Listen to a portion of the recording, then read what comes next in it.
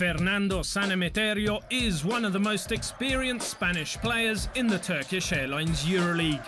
This is his 7th season, and until recently, he managed to play 99 consecutive games after arriving in 2008, and quickly became an idol for the supporters. He is an eclectic yet humble champion, who over the years has received numerous individual plaudits.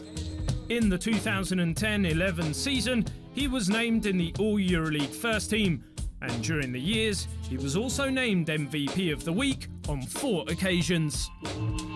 Maybe I'm not the best in nothing, but I think I'm an all-around player. I'm not the best three-point shooter, I'm not the best rebounder, I'm not the best assister, but I can do it, all the things.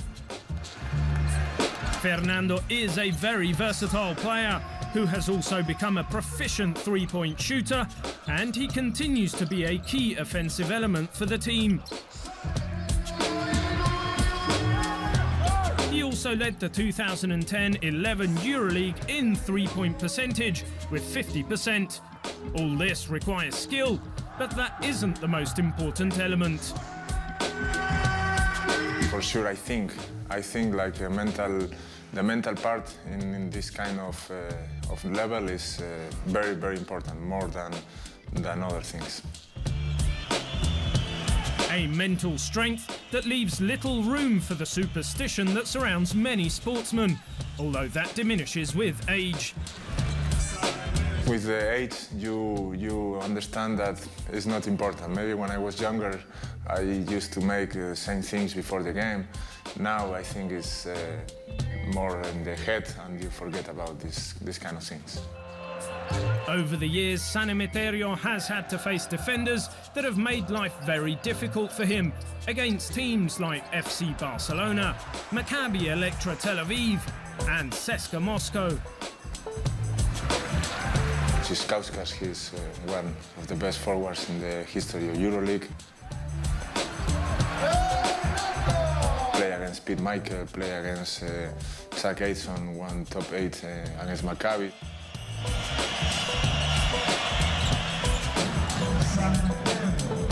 These 3 players, I like to play against them.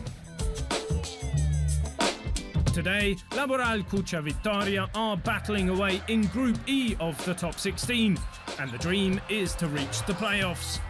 It will not be easy, but there is still a long way to go, and there is one man in particular who has been an outstanding performer for the team. However, Sergio Scariolo's men have more than one option in offense. Nocione is making a great season, is playing really good now.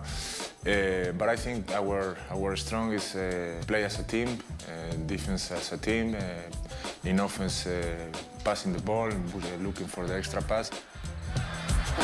Fernando was born on January 1st, 1984. Today, he is 30 years old, and with age comes experience. Try to work hard and be honest with the people, and the results come to you.